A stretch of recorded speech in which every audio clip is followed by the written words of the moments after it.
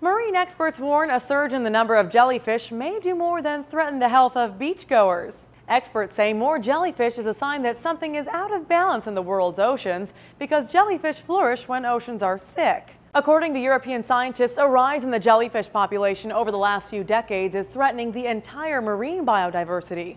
That's because jellyfish eat higher up the food chain than their evolutionary station. That means they're often actually competing with large mammals like whales for food, so they can make an already disrupted food chain an even bigger mess. Now, warnings like this have been reported in the past, but researchers have said the media might be overblowing it. The Global Jellyfish Group's Jellyfish Database Initiative, or JEDI, tracks jellyfish populations. That group says there's just not enough long-term data to support that overpopulation theory. But people everywhere are doing their part to help track jellyfish populations. The Jelly Watch site allows anyone to report jellyfish sightings. That data will be used to supplement JEDI's research. For Newsy, I'm Candace Avilés.